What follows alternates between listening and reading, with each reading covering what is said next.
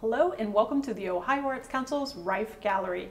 Today we are thrilled to present the exhibition, A New World, Ohio Women to Watch 2023. This exhibition is a result of collaboration between the Ohio Advisory Group to the National Museum of Women in the Arts and the Ohio Arts Council's Rife Gallery. And I am super excited because we have our co-curators here today, and I'm going to let them tell you who they are, where they're coming from, and how they've put together this exhibition. So I will hand it to you.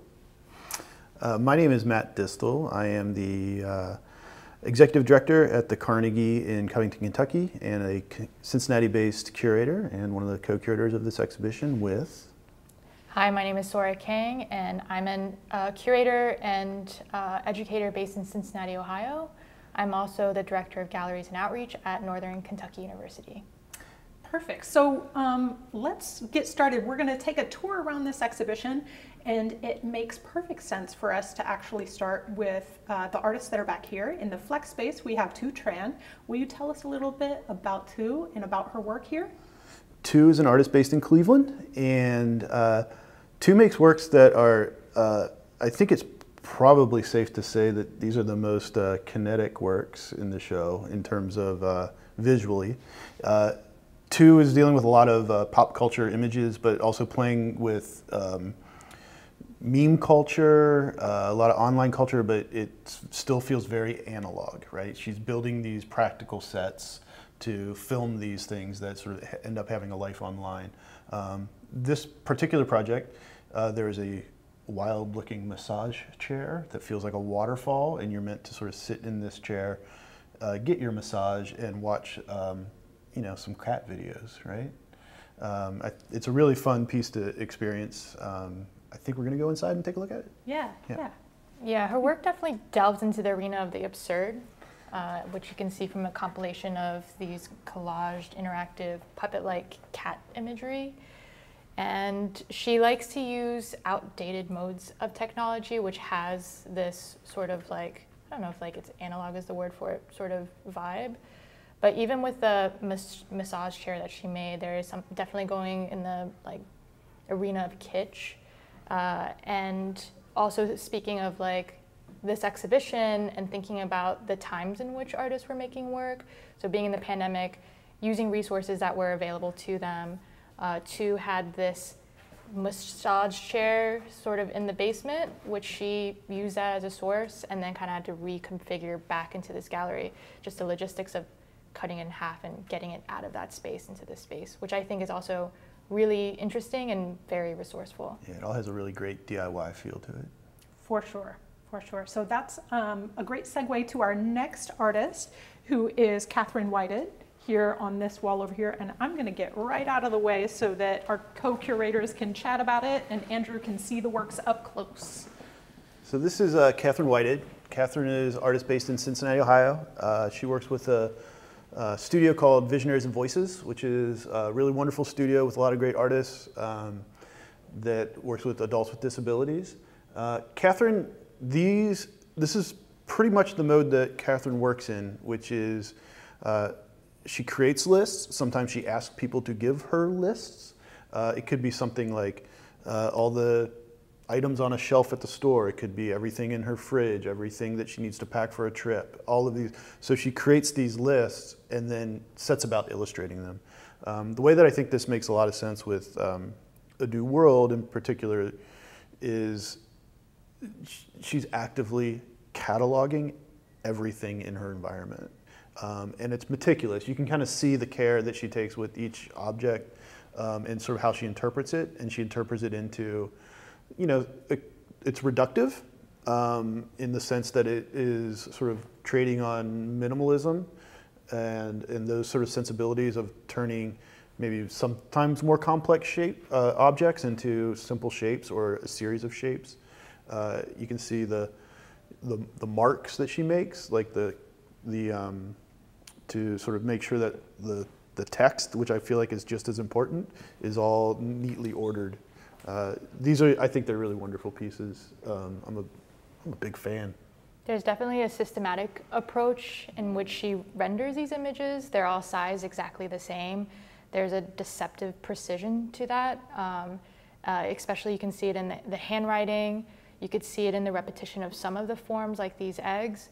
And what's really relatable and interesting about these works is they're all everyday items or things that we recognize. So I feel like the viewer will have some form of intimate connection with the items they see. And it's nice to see that these everyday items are the focal point of her sort of very calculated drawings. Yeah, it's a real record. It's a real document of a life. So you all were chatting about that kind of cataloging as one of the pillars of your curatorial ethos for this exhibition, which also nicely transitions us to our next artist, Ha Zhang. But would you please talk a little bit more about how you kind of shaped the curatorial narrative for this exhibition, how you selected artists, the 11 folks that are in this exhibition, and then take us to Ha's work? I think our approach was generally trying to find a range of responses to what a new world meant. It's not necessarily all about proposing new worlds or new ways that we are going to live in the future. It's more, we sort of equally try to take the approach of how are artists dealing with our current world, which is a constantly new world. And so that element of sort of looking backwards at things that are both personal and exist in pop culture or in larger, in a more communal sense was equally important. Yeah, I think if we're going to talk about the future, we have to talk about the present, because our actions and what we do in the immediate present is what informs the outcome of what unfolds in the future.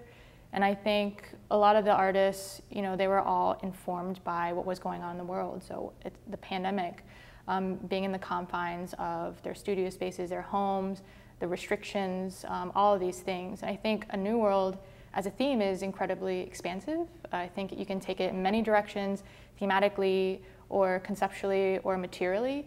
And I think that those components really manifested in very different ways, but there's definitely connections between the artists. And I think world building and the archive, I think those things also go hand in hand.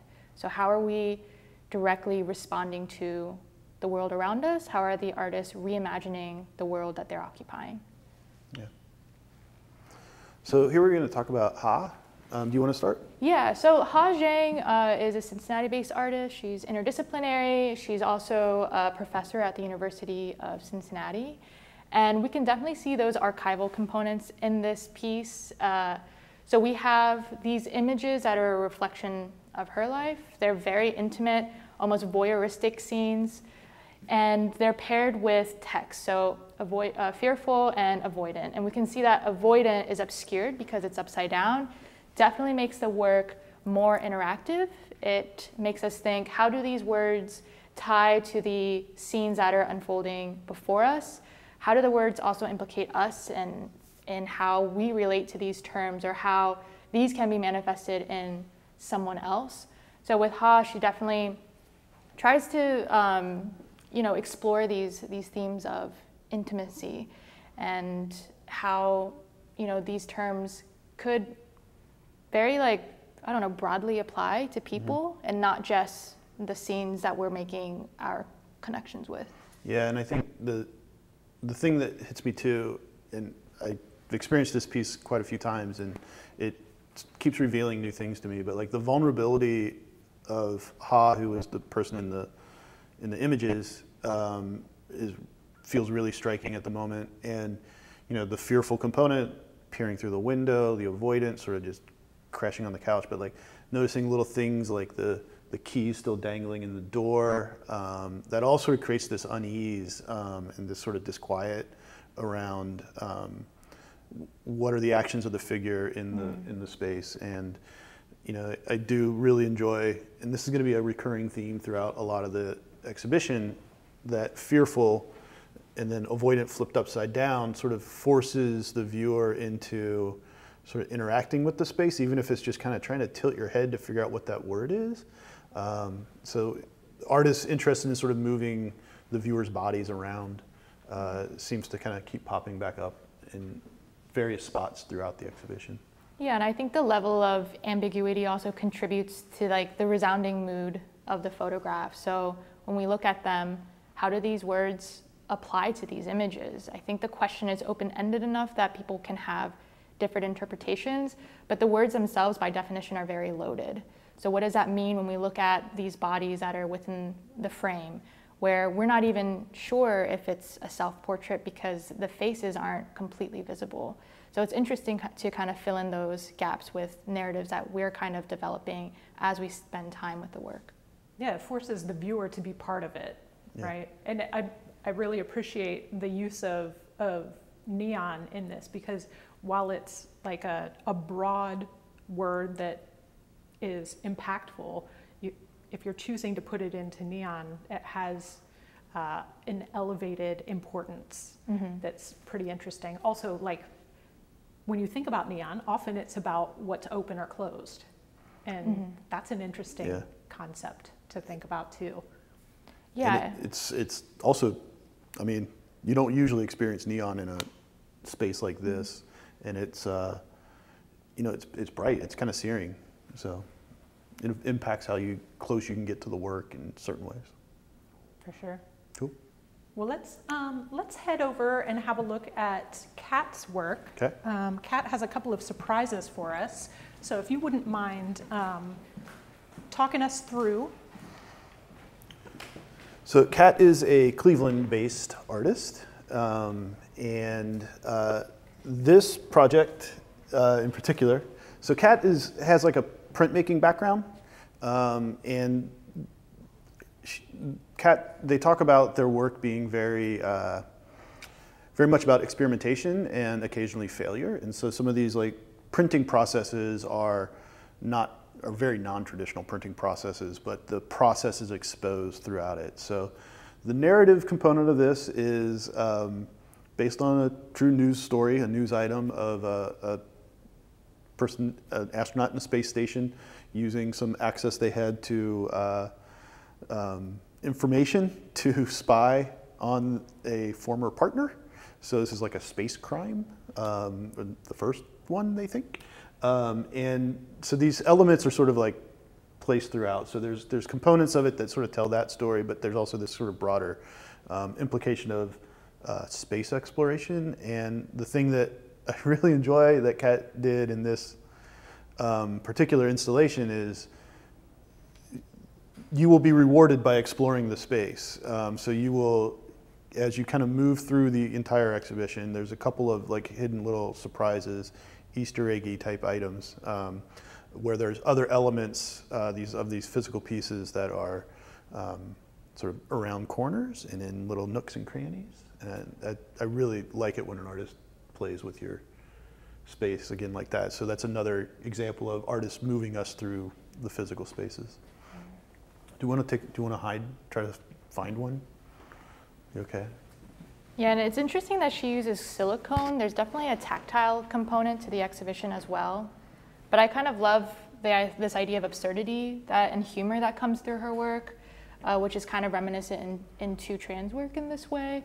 But just like the unbelievable aspect of space travel and that sort of achievement paired with something incredibly human as like going through a breakup and the story of her, I don't know, like, I think she was checking a bank account from space, and then that got tracked, and that created some sort of contention with her former partner of her kind of spying on her finances. So it's so interesting that we have like this very fantastical component of space travel paired with something very real that happens to everyone and brings out this very interesting story. And there's a real improvisation that's happening here too, right? Where Kat was not necessarily thinking about exactly where those pieces would go when they came into the space, but then playing with it once they that was a really important piece of it that she was talking to me about, and wanting to come in once there were works already up that she could react to. So there is a real playfulness to it, even in the softies on the floor that are ostensibly reversed prints of Birkenstock shoes, which, you know, that's fantastic. Think about something physical being a print too. Yeah. And there's one more that's just around the corner that I think we should give you a preview to, so you can come and check it out in person. But it's just around the corner here. So you got to come and see this in person as well, just because, you know, it's fun to have discoveries within a space. Yeah, come on in here and poke around, man.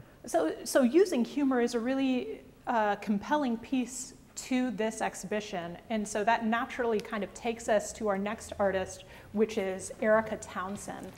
And Erica is here with 3 pieces that Sso-Rha and Matt will chat with us about, and I will let you get to it. Right. So Erica is from South Euclid and up near Cleveland, and a lot of the jumping off point or the reference points that Erica is using is a lot of, in this particular body work, nostalgia. So she's looking a lot at children's programming and sort of playing with those images that may be comforting to a lot of people, but altering sort of how you interpret, or how she's interpreting them, but also how they get sort of shifted when they get onto the wall. So this image of Caillou is massive in reference to sort of how you would normally experience that on a wall.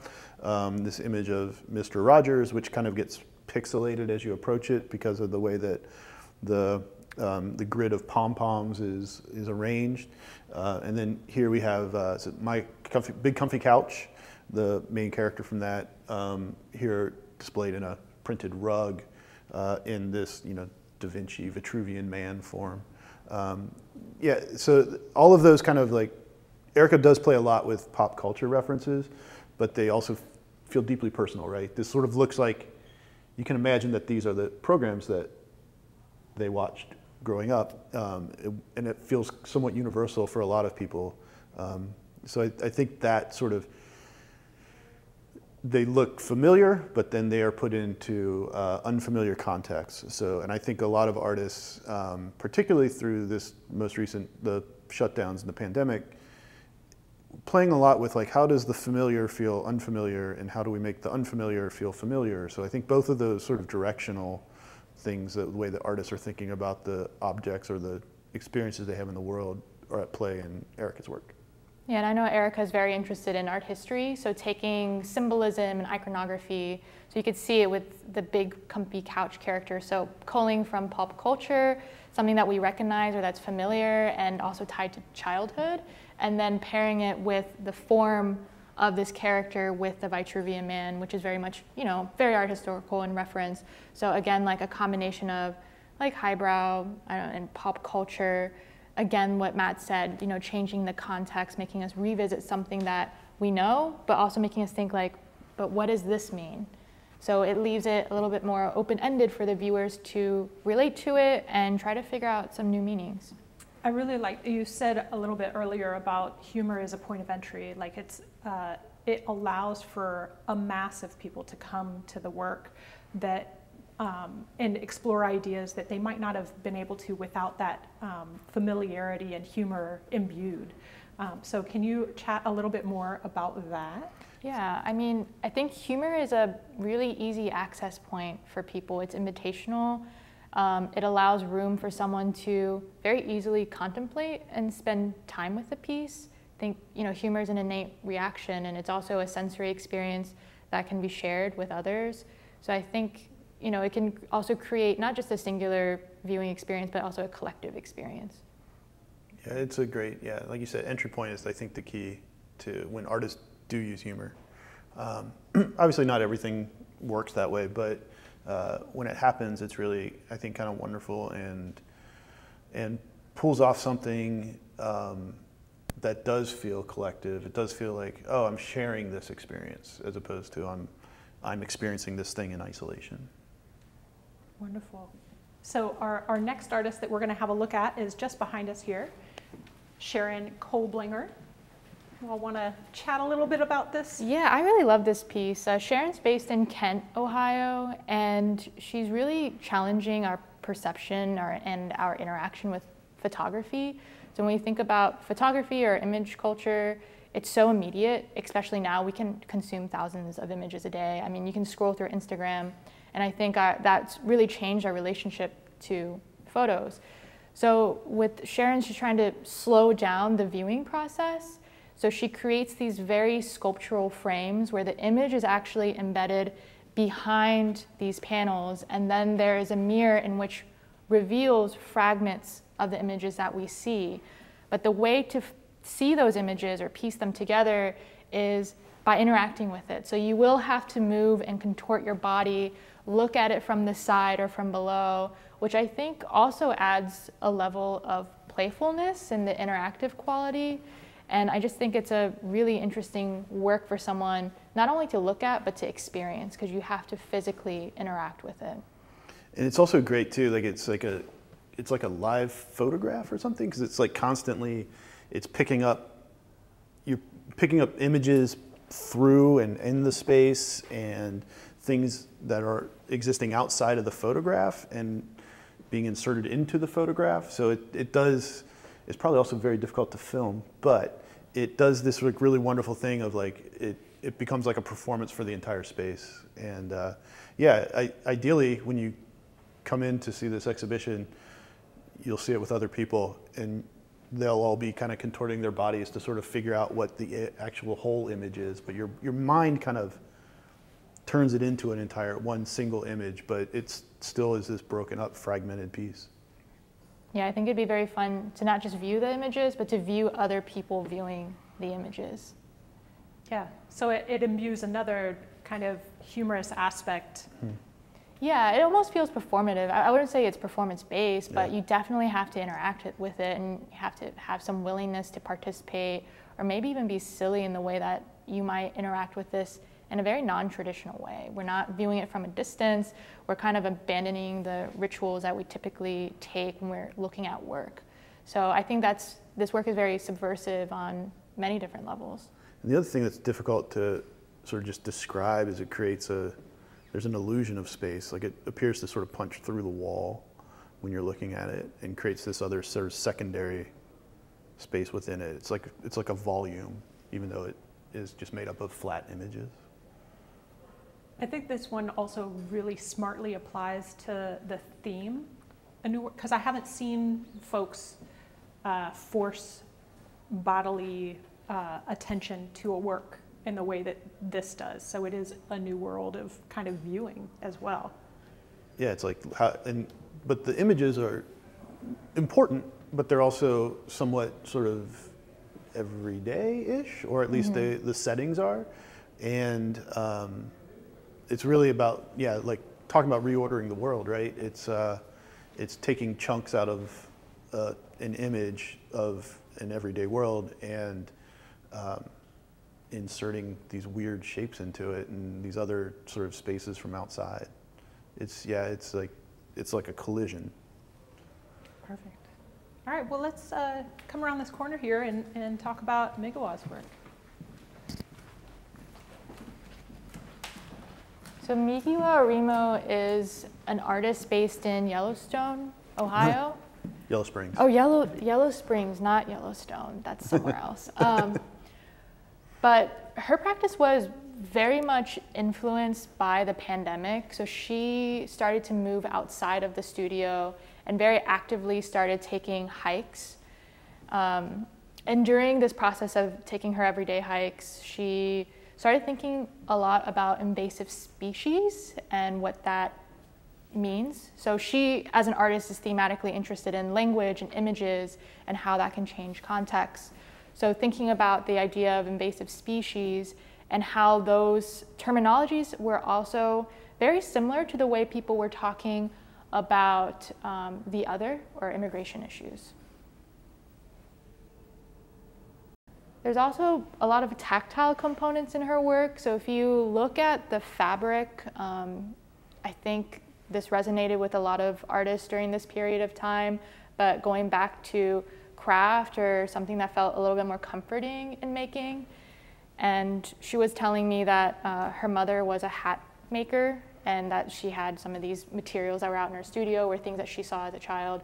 So I think it was interesting that she also decided to integrate text with fabric, with found images, and it creates a very interesting relationship. I think when we did the studio visit too, Migawa spoke about the sort of treks she was taking in the hikes as giving herself a residency. And I really like the way that she talked about that as sort of how do I use this time where I'm sort of forced into a certain space to advance my practice. And I mean, she's brilliant, so she found a way. But yeah, and another component I like, these on the pegs, these sort of like feel like they're hung up after a walk, and there's these straps that sort of make clear reference that these are meant to be sort of bundled. They feel like they're part of like scientific field equipment or research-based equipment. So they have this allusion to interaction. They're not meant to be necessarily interacted with by visitors, but they have this sort of use component to them where they feel like they are objects made to be used for certain activities. Mm-hmm. And I know she was also thinking a lot about the themes of safety and, you know, with the pandemic, you know, what was considered safe, like being in our home or being around loved ones, was all of a sudden something that we had this heightened anxiety by, and then going out and then now thinking about the idea of invasive species. What does that mean to our safety? Safety as being these parameters that are also like imposed, and how those boundaries are consistently shifting. And I think that's interesting that she also tackles that idea through her work. Absolutely.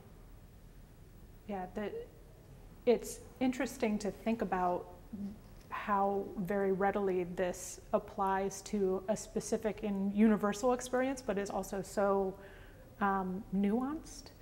You all were talking about the fact that her, you know, living in Yellow Springs, Ohio, which is really well known for its hiking trails and things. So outside was a safe place. Inside our own personal spaces was a safe place. Everywhere else was generally off limits or unsafe. Fraught. Yeah, fraught, yeah. And something that's always attracted me to Migawa's work is the opportunity for discovery even within the work. The longer you look at it, the more you discover, the more tangents and references to more than what you see are there. So could you chat a little bit about like maybe how in your discussions with her, how that came up and how she's kind of articulated that through her work and why you selected this particular piece? Good question. Yeah, I think I think you mentioned a piece of sort of her working practice, which is like it's heavily research based, right? So there's layers and layers and layers and layers of information that some of which are probably concealed from us, maybe intentionally, or just sort of that's just part of the process. So, but that level of research and meticulousness is present. Like you can sense that these objects don't just carry what the objects are telling you. There's a lot of other information that is sort of sitting in the back of these pieces, like the. I can hear, like, just to sort of read through these objects, each of these individual objects that she's referencing in some of the images here have deep histories. The words clearly have sort of elevated authority or import. So while some of it still feels maybe a little abstract without sort of, unless you sort of go in with the same amount of determination that Migawa goes into to make these objects, it might not reveal itself, but I don't think that's necessarily the important component. I think it's just sort of the idea that these objects exist and that the research is present in them. Yeah, and I think that this body of work, specifically in this exhibition, are a huge reflection of the period of time we're looking at artists. So this is a direct result of the pandemic. These were direct actions that she took in a way to like figure out her studio practice or find some sort of relief. But nevertheless, like the thematic components of exploring language and meaning and history and slippage, as she talks about, is so present in this work. But I feel like seeing this piece, I definitely feel like this was a reflection of what was going on in the world. And this is how she reimagined these things that were happening, not only to her, but to everyone. And I think it's very interesting that the more time you spend with this piece, you find various different components that divulge another meaning. Like if you go to this piece here and you look at this image of the deer, it talks about like at this time they thought like deer may also be infected with COVID or something like that. So again, this idea of safety, or how information changes, how the parameters of safety change, etc. And I think that we'll see in a couple other projects here too, but like that idea of scientific research kind of is another piece of the puzzle of this exhibition, where artists are sort of, they're not researching the science for the science, they're researching the science for, in some cases maybe for the science, but also for the metaphorical values of what that exploration reveals. Yeah, or they tells definitely us about other things. humanize it. Yeah. Yeah, I love that. So let's move on to Christina's work now. Christina has both two-dimensional and three-dimensional work, so we're kind of spread out in the gallery here, but at your leisure. Yeah, Christina's based in Cleveland, and I think of these, and I think she does too. These are they're sort of like system-based. So like it's sort of like a kit of shapes and images and recurring imagery. So there's systems that she sort of keeps sort of like reordering, and a lot of the basic components of it come from her explorations in Eastern Europe. She is Estonian American. A lot of the reference points are sort of post-Soviet architecture, not necessarily the architecture that was created in a post-Soviet world, but sort of what remains. And what that architecture and the language of that architecture, the visual iconography of that architecture, what that sort of does or means in a society, right? So how these buildings were built and the design elements that built them, how does that sort of inform how you live and how you're meant to live? She takes those images and turns them into things that are like beautifully abstract, which I think is a really great way to sort of respond to that kind of thing. But you can certainly sort of see these elements, like even something as simple as like, you know, the brick components, the brick patterns, and the color palette as well is another piece that comes into play with these works. And we were initially looking at the prints, these series of prints that she did while on a residency, but then when we sort of started thinking about the space more, that's when we realized we really needed some of the sculptural objects, which I think have really great presence as well. Mm-hmm. And those sort of exist in relationship, and I think they're fun to think about. I mean, they really do feel like those prints come into real life, they come into form. Absolutely. But they have an even more tactile presence. Yeah, I think there's definitely some playfulness with these sculptures as well. When she's talked, you know, Matt spoke on her Estonian American heritage, and she's interested in the idea of systems and imposed systems and structures. So we see that come through in the prints, and also like the idea and the act of printmaking, the repetitive process as well. So subscribing to some form of system. I feel like the sculptures are like another way of kind of breaking that down. The forms are so abstract, they're playful. You don't necessarily look at them and understand exactly what they mean, but I think that opens it up for conversation. It makes you delve deeper into it, take a closer look, and hopefully it compels you to maybe read the didactic materials that come along with the work. And they're really well observed, right? So like these objects come out of, they're not just sort of sprung forth from a brain, they're coming out of Christina sort of spending time in Estonia and other Eastern Bloc countries and sort of experiencing sort of what it feels like to be in those kind of spaces. And I don't know, I feel like you can sense that coming through the objects and the prints. Yeah, I think they're interesting because they have an invitational austerity to them. So I think like with the color palette, it's like pretty cold. And even like if you look at the prints, like some of the shapes, and there's some organic shapes, there's some that feel a little bit like maybe more sterile, but there are these like little pops of color and material that are like tactile and interesting. So I like that there's a duality to her works. I think they're flair. Like, yeah, they're like a little more complicated than, you would initially, like, right when seeing them, they feel like simple forms, but there's like more to it than meets the eye. Yeah, they become almost anthropomorphic. They have a movement to them, or an implied movement to them that's really lovely. And there's a great conversation between the prints and the three-dimensional works that it absolutely has that reference to brutalist architecture, the heaviness of it, and the human quality within it too. Yeah, I think that's where the work meets, is that collapsing of sort of the brutalist architecture, but also how it's used, like how the people exist inside of it, right? So those are the two things that I feel like are present in these works. So it's the hand, right? It's the hand of the artist is present in these pieces when Absolutely. it isn't supposed to be in brutalist architecture.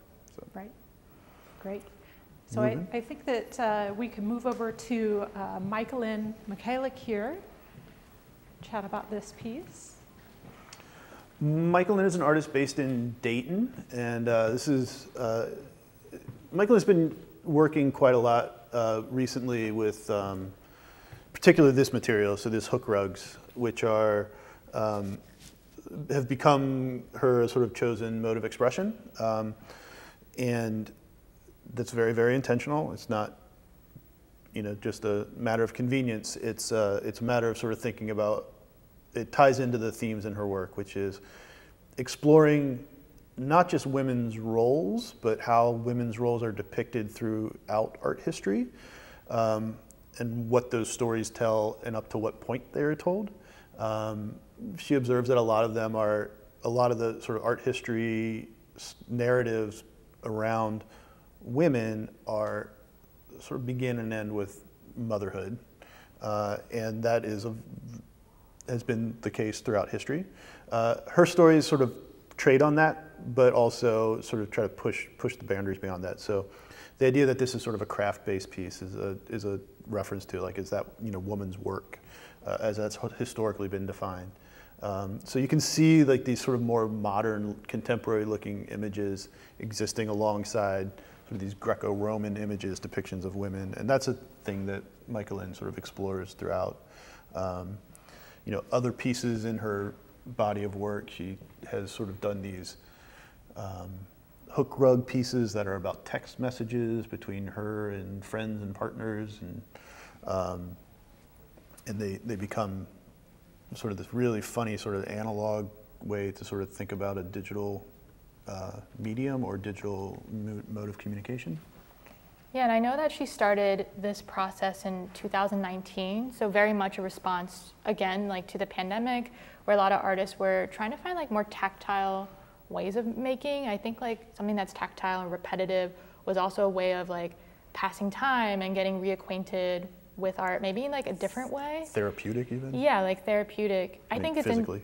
Yeah, and I think it's interesting as an artist that, she's very interested in, the female body, in issues of feminism, and she's like leaning into craft, which I think pejoratively sometimes can be described as like, it's like for women and it's not considered high art, but she takes that and she tries to be subversive. I think she's very successful, and also like reintegrating these motifs from art history, but in a humorous way. Like if you look at these images of, they look like almost like classical Greek busts. They have that sort of aesthetic, but their faces are almost like, I don't know if they're dumbfounded or afraid, or it's not how we typically experience them. And I think that's like very, very interesting. They kind of remind me of emojis in a way. I know that Michaelin have in her like other bodies of work with these rugs, integrates text messages, so there are like technological components that she does embed. So I don't know if that's intentional, but it does make me think about that. Yeah, and I always I like Michaelin's work quite a lot, but also I'm always impressed with the range of imagery she gets out of a hook rug, which is like they're incredibly expressive, and like they have these real sort of personality to them, and like it's a material that's or a process, I guess, that's, I would guess, is fairly unforgiving, but she coaxes so many like cool images and sort of like really interesting compositions out of it. Mm-hmm. And you often see like herself represented in the work. Like you can see the central figure is a self-portrait. So I know that there are other rugs that reference like selfie culture, and maybe that examination of self also came during the pandemic where the self is readily available. But yeah, I think this work is really interesting, and I want to touch it, but you can't touch it. Yes. Less in this piece, but I know in others too, and it's maybe something we haven't really talked about relationship to this exhibition, but I talked to Michael at length about, man, boredom was a thing, like, right? Like, and still is, I guess, but it's how you sort of deal now with all this space that you have that's like interior space too, and like sort of like you're spending this time with yourself and maybe your immediate family, and maybe you need to find your own space outside of that, but it's hard to sort of figure out where that is. So that sort of, this activity sort of gives you a focus for whatever period of time you're doing that activity too. So. Yeah, Michael does a great job of navigating the personal and the public, and like really kind of mashing them together in her work. I also really appreciate that this is both hand tufted and machine tufted. So in order to get that kind of variety of texture, you can't just do it with a machine. And so there's that, speaking to the culture of craft and the hand within it, like making sure that the hand is there as well as the machine, and the importance of both, I think is really smart. Yeah. So let's move to Kara. Kara, we can, maybe we start with here. Sure. Do you want me to turn it on for a beat? Sure. Yeah, that would be great. We have it off just so that you can hear. So Kara is based in North Olmsted, Ohio. And she's really interested in virtual reality, so occupying virtual spaces. I almost feel like she conducts these ethnographies or like ethnographic research where she occupies these virtual spaces and conducts research. She also manipulates these realities. So I think they're very accessible because she kind of leans into these fantasy role-playing games and like takes that format or the aesthetic. So you could see from the video monitor, it's giving you like several commands. Let me be a friend to man. And I know that the title of this piece, it says plainchant for paper hands. It kind of alludes to medieval songs. So she's interested in the aspect of religion and how that collides with the virtual and the physical. So we could see here that there are multiple fans that are coming through this arch-shaped portal. Portals are another huge thematic component in this work. So with the fans running, you feel the breeze and you hear the sound and the vibrations, which I feel like kind of the sound, it feels almost like they're in harmony, which I think kind of ties into that medieval songs that I talked about with the title. And these portals, like multi-layer portals, so this physical portal, this virtual portal, and then if we move to this end, we have, I would argue that this is like another level of exploring virtual spaces in these paintings. These are also considered portals. And if you look closely, they're very abstracted architectural forms that you wouldn't necessarily get like immediately unless you take a closer look. But again, we're exploring another dimension, but this time it's in a more tactile material format as opposed to a digital format.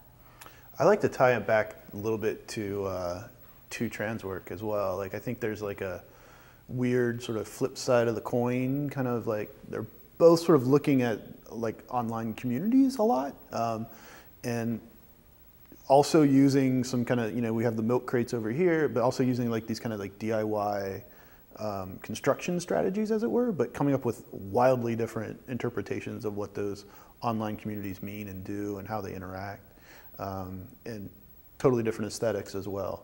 I like that they sort of found like they occupy a similar space, but have completely different interpretations of those spaces.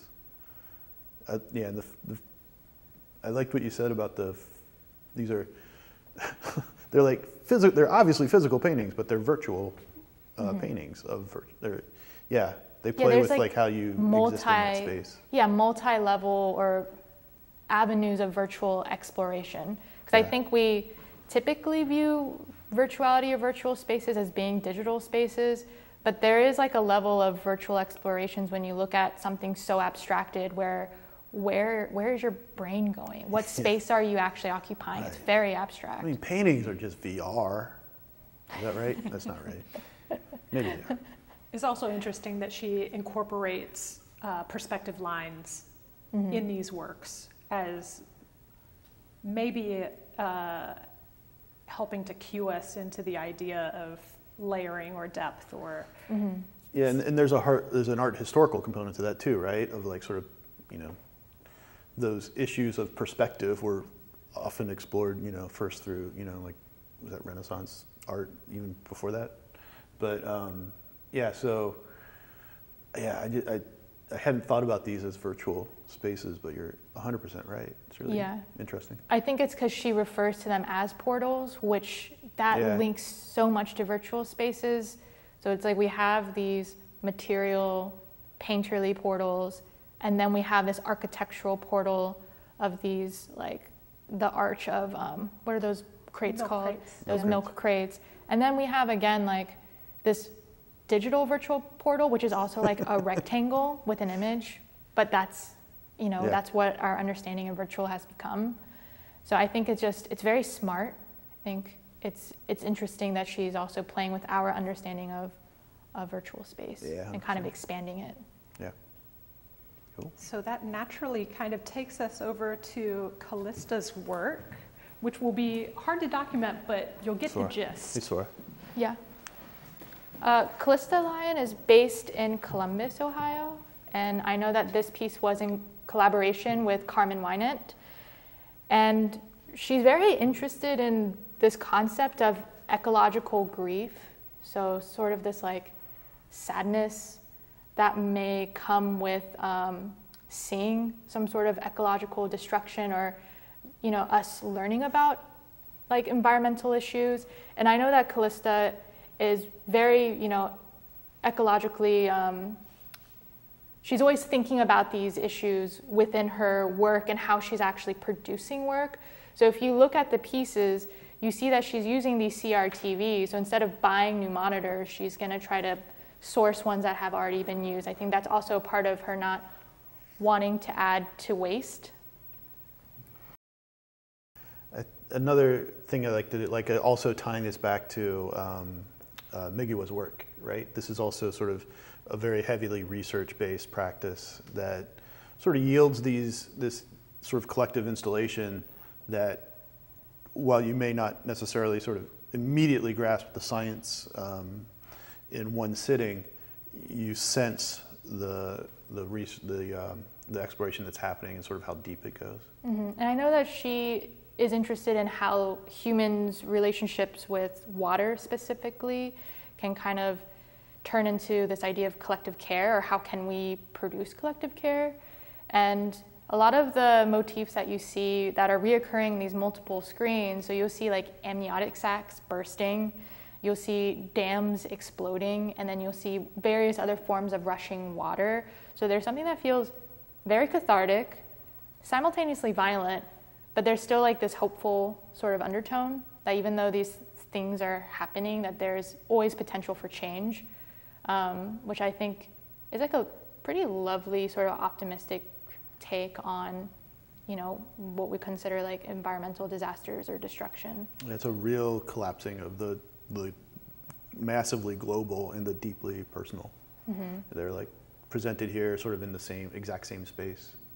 Yeah, and it's interesting how she also set up this installation is in this circular format. So you're kind of confronted with so many different moving images at once at any angle. I think that it can almost be a little disorienting because there's also sound, like a narration that plays above these images as well. And I think that sort of narration allows you to spend more time in this space because you want to hear how this story unfolds. And I think that will naturally make you make connections between what is being said and what is being seen. Yeah, there's a lot of work in the show that I think rewards spending some time with. Yeah. And reveals itself over time. Considering a new world. So I'm gonna bring Andrew over here and close us out. So this is A New World, Ohio Women to Watch 2023. Thank you so much for joining us. A big thank you to the governor, the legislature, and the Ohio Arts Council's board, who supports the Ohio Arts Council, this great space, and of course, Ohio artists.